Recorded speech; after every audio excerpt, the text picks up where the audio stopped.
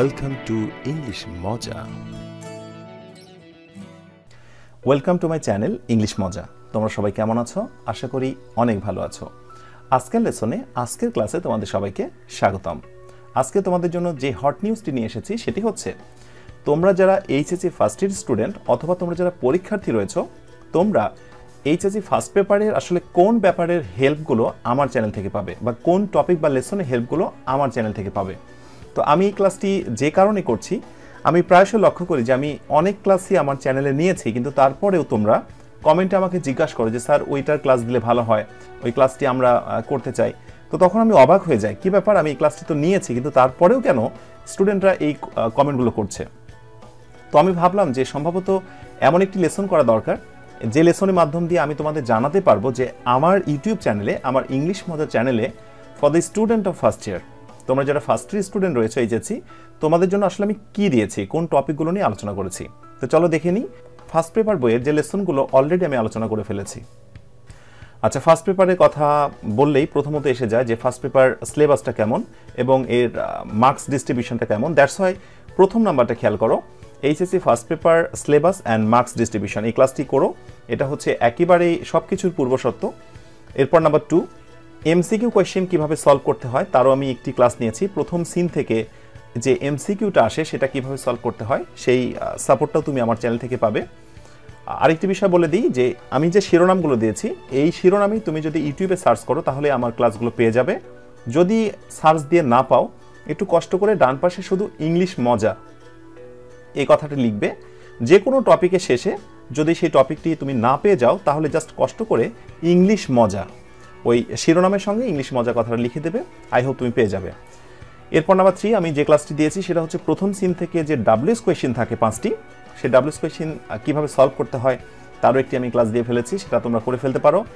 এরপর আমি যে ক্লাসটি দিয়েছি সেকেন্ড যে সিনটা আসে সেই সিন থেকে আমাদের করতে হয় ফ্লো চার্ট। সেই ফ্লো চার্টের ওপরে আমি অলরেডি 2টা ক্লাস নিয়ে ফেলেছি। একটা হচ্ছে how to make flow chart, আরেকটি হচ্ছে flow chart with real practice. তো আমি মনে করি যে flow chart with real practice এই ক্লাসটা তোমরা যদি করতে পারো, 16 মিনিটের মতো ক্লাসটি, এই ক্লাসটি করলে ফ্লো চার্ট নেওয়ার কোনো সমস্যা থাকবে না। তো এই হচ্ছে 1, 2, 3, 4 এই 4টি আইটেম। এরপরে আরও কিছু আইটেম রয়েছে, চলো সেগুলো দেখে নিই। আচ্ছা, ফার্স্ট পেপারের ওপরে আমি আরও যে ক্লাসগুলো নিয়েছি, নাম্বার 5 পোয়েম ইংলিশ। ফার্স্ট পেপারে তোমাদের যে কবিতাগুলো রয়েছে সেই কবিতাগুলো প্রায়শই তোমাদের অনেক কষ্ট দেয়, বিশেষ করে বাংলা অর্থ বুঝতে পারো না, সেগুলো থেকে থিম বা সামারি লিখতে অনেকেই পারো না। দ্যাটস আমি যে কাজটি করেছি, তোমাদের ফার্স্ট পেপার বইয়ের যে কবিতাগুলো আছে সেগুলোর আমি বাংলা অনুবাদ দিয়েছি এবং একেবারে সহজ এবং সাবলীল ভাষায় তোমাদের জন্য আমি সামারি মেকিং করে দিয়েছি। এবং সামারিটি এমনভাবে দিয়েছি, একই সামারি থেকে তুমি একটু 19-20 করলেই থিমও তুমি লিখতে পারবে, সেটা আমি বলে দিয়েছি। তোমরা সেই ক্লাসটি করে আসতে পারো। 5 নাম্বার এই শিরোনাম দিয়ে তুমি সার্চ দিলে আই হোপ পেয়ে যাবা। নাম্বার 6, এরপরে যেটি দিয়েছি সেটি হচ্ছে how to right theme and summary. হ্যাঁ, তোমরা জানো যে কবিতা থেকে অনেক সময় থিম বা সামারি আসে, তো সেই থিম বা সামারি কীভাবে লিখতে হয় এটা আমরা অনেকেই জানি না। আমি সেই ক্লাসটি দিয়েছি, তোমরা করে ফেলতে পারো। নাম্বার 7 হচ্ছে with clue and without clue. Basically তোমাদের কোয়েশ্চেন নাম্বার এটা হচ্ছে 4 এবং 5, with clue and without clue. আমি সেটা সাজেশন আকারে দিয়েছি, তোমরা সেই ক্লাসটি করলে মোস্ট ইম্পর্টেন্ট যে রুলগুলো না জানলে উইথ ক্লু এবং উইদাউট ক্লু পারা যায় না, সেইগুলো তোমরা ওখান থেকে করে আসতে পারো। এরপর নাম্বার 8 রিঅ্যারেঞ্জ মেকিং। হ্যাঁ, রিঅ্যারেঞ্জ কীভাবে করতে হয়, রিঅ্যারেঞ্জ কত ধরনের হয়, রিঅ্যারেঞ্জ পারার কোনো পূর্ব শর্ত রয়েছে কিনা, এই বিষয়গুলো নিয়ে আমি রিঅ্যারেঞ্জিং মেকিংয়ের ক্লাসে আলোচনা করেছি, তোমরা সেখান থেকে রিঅ্যারেঞ্জিংয়ের ব্যাপারটা জানতে পারো। এরপর নাম্বার 9 গ্রাফ অ্যান্ড চার্ট। তোমরা জানো ফার্স্ট পেপারে রাইটিং অংশে গ্রাফ অ্যান্ড চার্ট থাকবে, আমি সেটিরও ক্লাস নিয়ে ফেলেছি। অ্যান্ড সর্বোপরি রাইটিং পার্টে যে ক্লাসটি নিয়েছি number 10 how to get good marks in writing part. Writing পার্টে কোন কৌশল অবলম্বন করলে ভালো মার্কস পাওয়া যায় সেটা নিয়েও আমি একটি ক্লাস নিয়ে ফেলেছি। তো তোমরা how to get good marks in writing part এটা দিয়ে সার্চ দিলে আশা করি তোমরা পেয়ে যাবে। তো এই ছিল হট নিউজ ফার্স্ট পেপারের জন্য।